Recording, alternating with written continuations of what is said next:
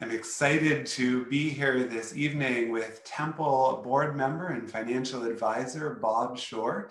Bob, thank you so much for being with us. Hopefully the technology works a little bit better for us now than it did earlier in the day, because you're going to be talking about an issue I know is on a lot of people's minds. But before we jump into the topic, how are you doing?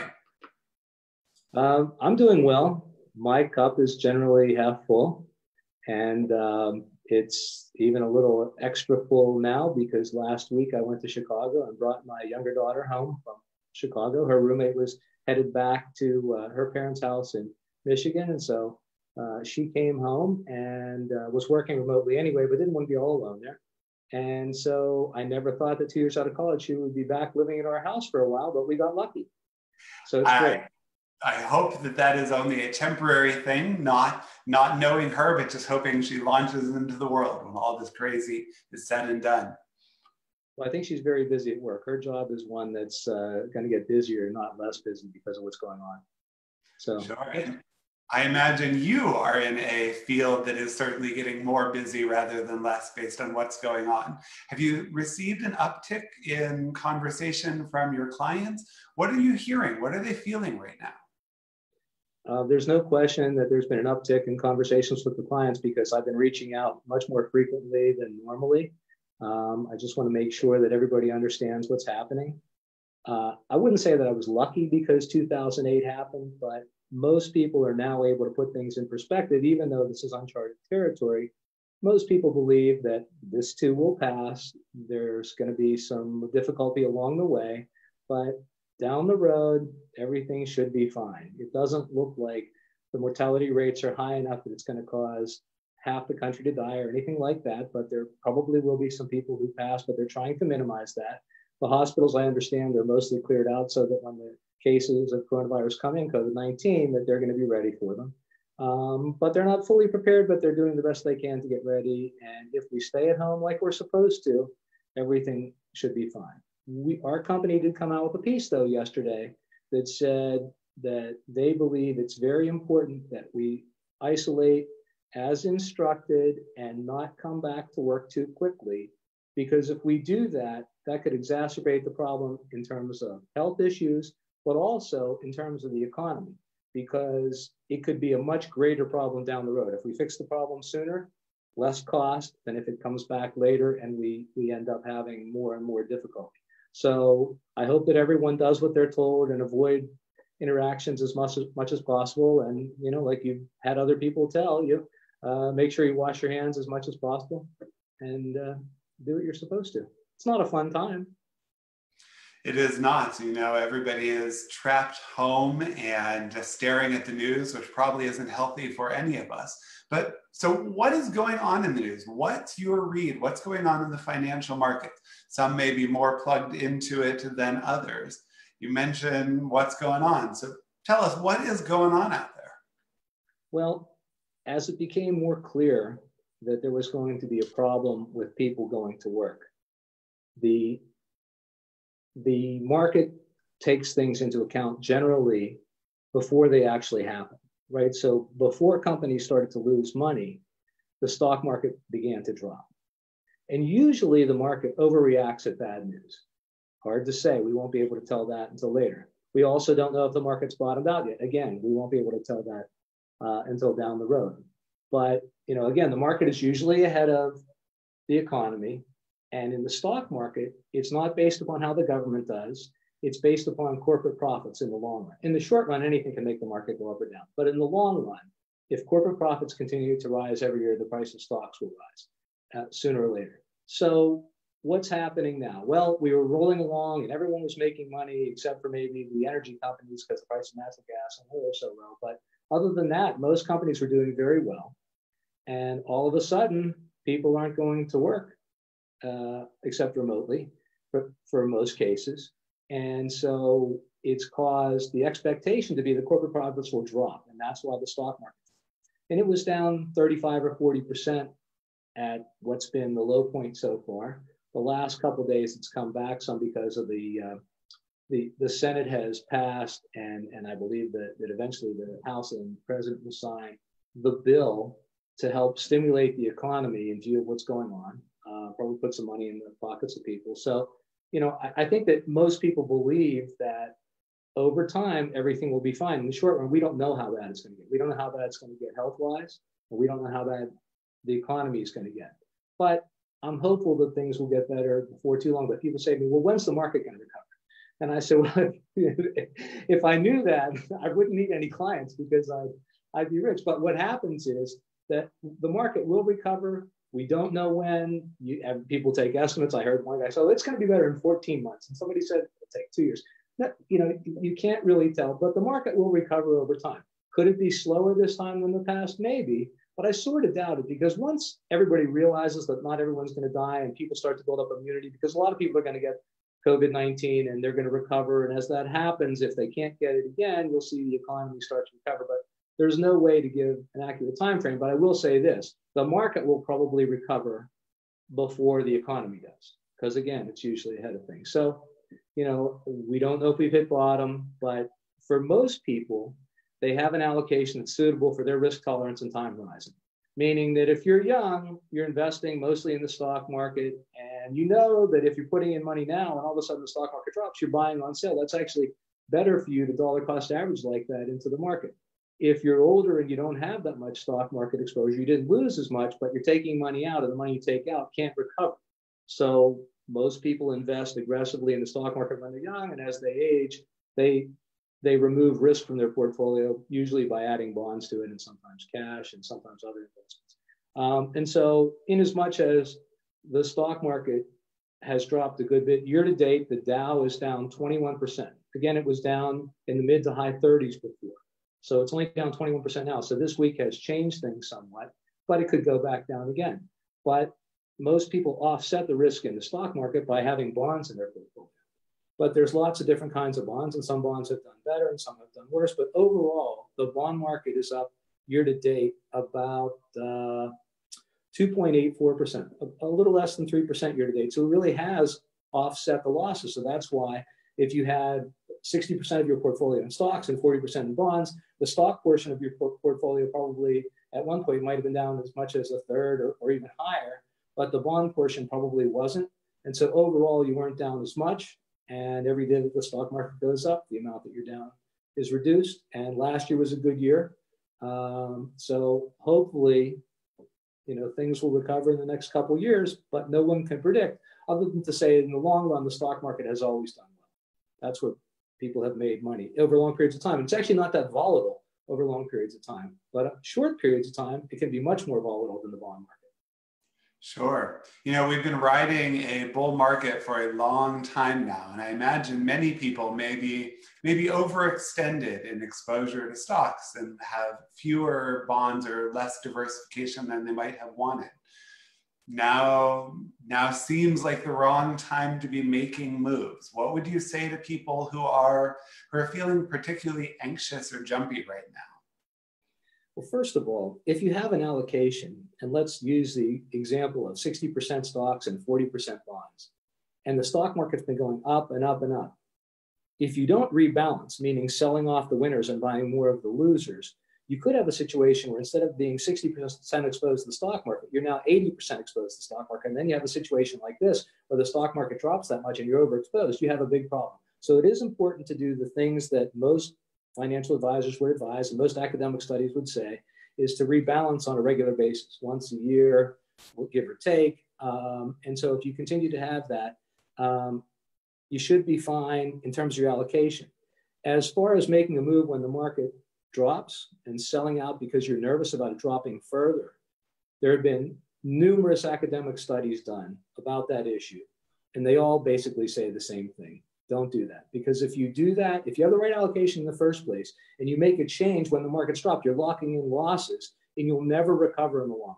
Very unlikely that you would recover. So you'll end up making a decision that might make you sleep a little better at night, but it'll be a bad financial decision and you'll end up with less money at the end and less income during retirement. So I'm not saying that somebody shouldn't do that. If they really can't sleep at night and it's going to drive them crazy, then yes, they should sell, but it won't be the right financial move. It might be the right move for them emotionally.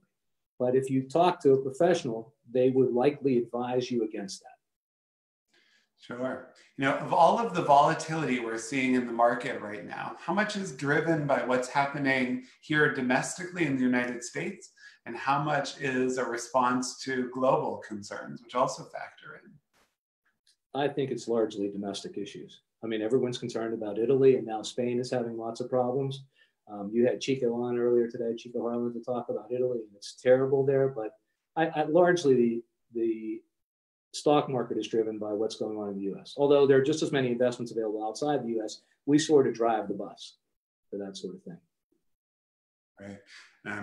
Excited to be here with financial advisor and Temple board member Bob Shure, who is taking my questions right now. But if you have questions you would like to ask him, feel free to use the comment section on the Facebook Live feed, and I'm happy to ask him those questions as well. As you're thinking about those, as you're responding with concerns you might have, let me ask a broader, open-ended question to you, Bob. If people are fortunate enough to be invested in the market in some capacity, if they have a portfolio, what should we and what should we not be doing? You've mentioned a little bit, but just say a little bit more. Well, you had mentioned in an email to me about how often somebody should check their portfolio, which has come up repeatedly. I've had some clients call me and say, I don't look and I'm happier. Other clients would say, I watch it every day and it's driving me crazy. I would never tell someone not to look at their portfolio online to see how it's doing. But if it's going to drive you crazier and you know everything's going to be okay in the long run, do you really want to torture yourself? I don't know. I mean, I look, and sometimes it's painful because I'm aggressively invested in the market. But I think in general, you have to do what works for you. And if you're not sure, having more information probably is helpful, but it can be torturous. But, you know, those are also people that that are going to be very happy when the market recovers in a couple of years. That's right. So one of the things I've seen our portfolios, what should we be doing? What should we not be doing? I wouldn't do any panic selling. If there's a reason that you want to sell something that makes sense, for example, taking some tax losses, that might not be a bad time to do it, provided that you buy back into the equity markets fairly soon thereafter. You can't buy the same stock unless you wait 30 days or you lose the benefit of the tax loss. But it's called a wash sale. But I think that you should stay the course. If you set up a plan, you should stick to the plan. When you institute a financial plan, everyone knows that the stock market doesn't go straight up. So this is one of those times when it's not going up.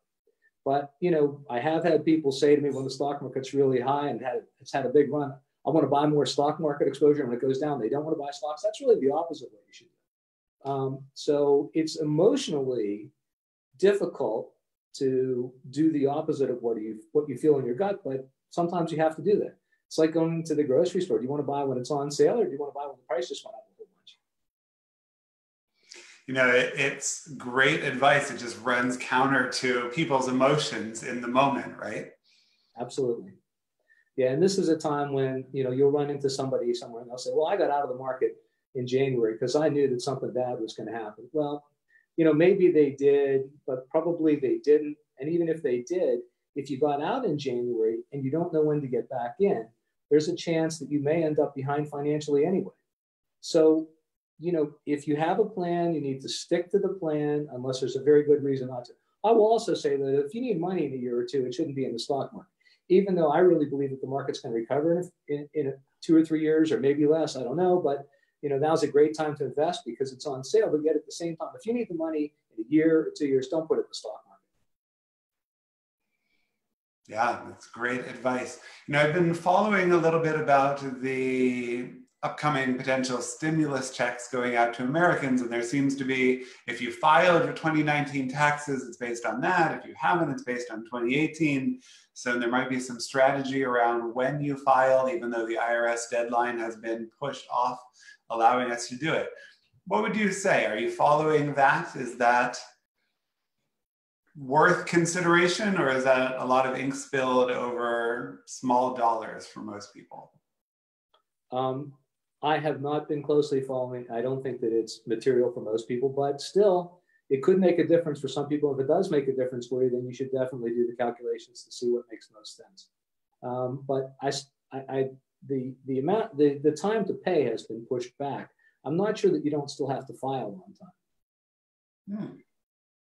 That is a great point and reminds me to be cautious of my words as I'm wading into areas I simply don't know enough about. What are you doing about? I want to go back and say that I don't mean to imply that these stimulus checks are small dollars, but I mean the difference between a 2018 and 2019 filing for different individuals. Sorry, I missed your question. What are you doing to cope with the financial volatility? You know, when you and I were talking prior to this, just making sure all of our tech was set up, we agreed that now is the right time for somebody in my particular age profile to be dumping everything they could into this. Unfortunately, many don't have the discretionary income to be pouring more cash into the market. But if your retirement horizon is way further out than you might like, there's a fire sale taking place. I would agree. Would you like to know my best piece of advice for those people who are having to work from home right now? Absolutely. It's not really financial, but it is health related. I would station the computer as far away from the kitchen as I possibly could. I was speaking with someone today who said this was a particularly frustrating time in her home because she's treated as a short order cook. The darn kitchen is always open and all of her customers don't tip. It's a concern right now, right? As we are trapped within our homes, as we're making decisions that impact both our health and our finances and our longevity that may be, again, driven by short-term emotions rather than long-term highest values. I will say that under these circumstances, I think most people would feel comfortable if they're spending less money because they know that their investments, if they have investments, are probably not doing well. So this might be a good time to economize. Obviously, fewer people are going out to dinner. Nobody's sitting inside a restaurant, but I don't think that as many people take out as would go sit in a restaurant anyway. So if you could economize, this might be a good time. I wouldn't necessarily say to hoard cash, but under these circumstances, spending less, I think, will make people happier. I would not buy more. Makes perfect sense. Bob, I am new to this interview game. What haven't I asked you? What other pieces of advice would you have for people who are tuning in live or who may be catching this video in the future? I think the question that you meant to ask me was, should I put all my money into gold last year? And the answer to that question is, if you had put it in at the beginning of this year, you would be up 7% year to date. Well, the markets are down somewhere in the neighborhood of 20%. So you'd be happy. But if you had gold in there the last 10 years, you'd be really sorry because the markets have done way better. But people sometimes ask about gold. In the olden days, they used to say everyone should have 5% of their portfolio in gold. That has not been a good decision in recent years. But it would have been a good decision if you'd known before the coronavirus. Yeah.